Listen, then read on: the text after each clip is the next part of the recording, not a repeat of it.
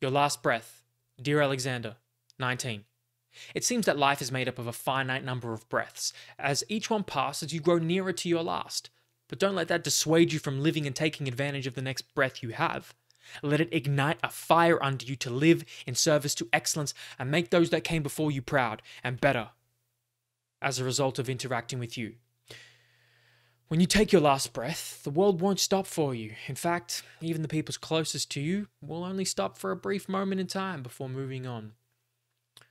Why would you want it any other way? You're really not that special and unique as you and we think we are sometimes. While you are living, give your world around you fuel to propel it forward. Give yourself fuel to propel yourself forward. Try to give it so much that the fuel lasts long after you have gone, and the people who are closest to you are ignited with that same fire you once had. I wrote this in July of 2018, and the good thing about reflecting upon these and talking about these is that I can see how I've changed my mind and things that I would have rephrased and spoken differently, because I haven't recorded these videos at the same time I wrote them. And I can tell you now, 2 years later or something, this is not as important to me. Leaving the idea of a legacy.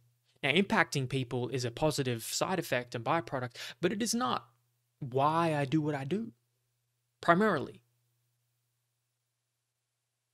And so, now I'd rather live in congruence with purely living in congruence with things that give me meaning, fulfillment.